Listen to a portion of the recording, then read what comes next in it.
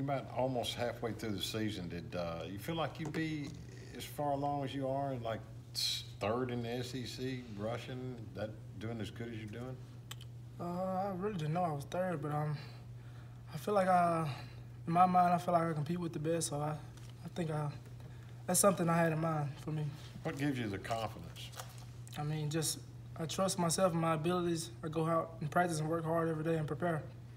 Do you sense that you guys are going to start going to maybe the running game a little more, given the success that you had with it against LSU? I think that's something we can do. I mean, whatever we got to do to win, I mean, that's what we're going to do. So. Did you feel like you body holding up, through just the bangs and bruises of just, I'm kind of sore, but I'm thinking I'm taking care of myself pretty good.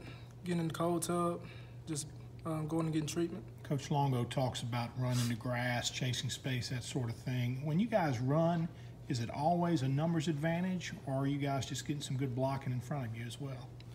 I think it's a little bit of both. I mean, some plays we got the numbers advantage, and some plays, I mean, receivers are making blocks downfield, and the O-line doing a great job as well. Not that you necessarily needed confidence, but does having consistent success against that caliber of a defense help you going forward? I mean, yeah, it helps build confidence. I mean, against a top 5 team in the nation, I mean, yeah, that's a confidence builder. Did you feel like you guys got away from the run too quickly on Saturday night? I mean, I wouldn't say that. I mean, some in my mind, I mean, yeah, I say that, but I think Coach Longo is doing what he thinks to win this game. So yeah. When you were deciding where to transfer, how much did you weigh where you'd be able to make an impact right away? Could you repeat that? Yeah, when you were deciding to transfer here, how much of an aspect of that were you thinking about going to a place where you could play immediately and make an impact immediately? I mean, that was in my mind. I mean, that's what I wanted to do off the bat, just come in and play. I feel like I trust myself. I mean, my abilities, I feel like I could play off the bat, yeah.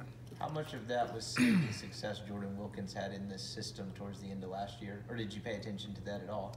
I really didn't pay attention to it, to be honest. What's this offense got to do to do a better job against the better defenses that you're facing?